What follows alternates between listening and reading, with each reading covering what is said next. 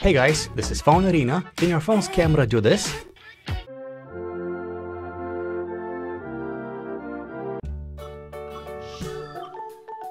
Okay, all jokes aside, the Galaxy S8 Plus, which I have right here, has a really good camera, and not only for the special effects that were built in. But there's a more important question to be answered. Is its camera better than what other high-end phones have to offer? Well, let's find out.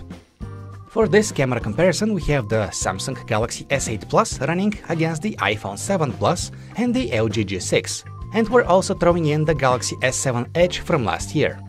We are now going to look at some actual photos, but keep in mind that if you want to see them in full resolution, in their best quality, you'll have to go to phonearena.com and view the full camera comparison article. Okay, now onto the photos. Here we can see that all 4 images look fine, but the one from the iPhone is kind of sticking out, maybe not in the best way. There's a bit too much contrast here, so the image doesn't look exactly natural. The LG G6 has also done an okay job, but if you take a look at the trees, they look pale in comparison. The two Galaxies deliver vivid and well-balanced images, so we're giving them the highest score. In this next scene, it's kind of hard to pick a favorite. All 4 images look pretty great, but we are leaning towards the photos out of the two Galaxies, mostly because we like the color of the sky in them. The iPhone has made the sky look a bit grayish blue, not really the best kind of blue, while in the photo from the G6 it looks a bit too saturated. Okay, next photo. In this round, I'd say that the LG G6 and the iPhone 7 Plus have the upper hand. Do you see how their photos have warmer colors? Well, I took these photos right before sunset, so that's pretty close to how things looked in real life. Of course, the two Galaxies also did a pretty good job here. Their photos are also nice and detailed, and I don't have much to complain about. Now, just for reference, I'm going to show you a photo out of the secondary camera of the iPhone with 2x optical zoom, which I would say looks really great. And this is what a wide-angle photo out of the LG G6 looks like. We are not scoring these phones based on their secondary cameras, but I still wanted to show you what they are capable of. So, moving along, I took these photos early in the morning before work. Again, all 4 images are very detailed, but the iPhone and the G6 deliver better colors. They are noticeably warmer, and that's how things tend to look like after sunrise. The yellow flowers look kind of greenish in the photos from the two Galaxies. And here we are already at the office.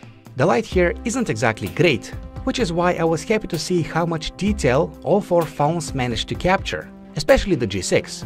But when it comes to colors, I would say that the two Galaxies captured them a bit more accurately and more naturally. The iPhone, in contrast, produced a photo that's noticeably warmer than it should be. I went out for a cup of hot chocolate in the evening and took this set of photos. Detail here is great overall, and I cannot complain about that, but colors could have been better. I must mention that the bar where I was had these very warm, incandescent retro-style light bulbs, and to me the colors from the iPhone look more realistic. The two Galaxies also did an okay job, but the LG G6 didn't quite manage to balance the colors correctly. Up until this point, the Galaxy S8 Plus and the Galaxy S7 Edge performed equally well. We have hardly seen any improvement in image quality from the new model. But this set of photos shows that the S8 Plus is indeed better, at least in some situations.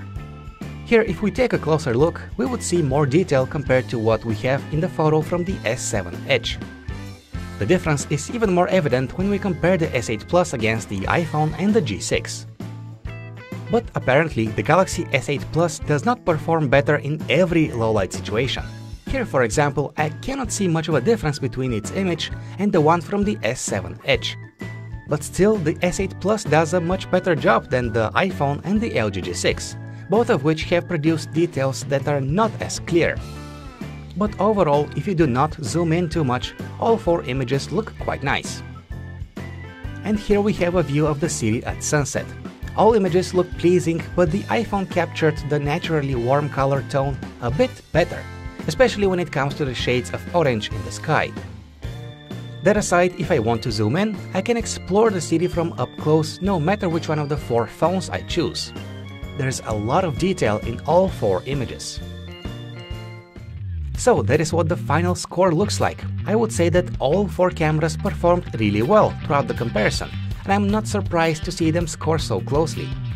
Yes, the Galaxy S8 Plus came up on top, but it appears to be only slightly better than its competitors. All in all, I would say that it doesn't matter which one of these 4 phones you pick. In any case, you will end up with great photos. One slight disappointment: I was hoping for the Galaxy S8 Plus to clearly show some improvement in image quality, but it appears to be just as good as the S7 Edge in 9 out of 10 situations. But that's okay, the Galaxy S7 already had a great camera, and it's good to see that the Galaxy S8 Plus does not disappoint either.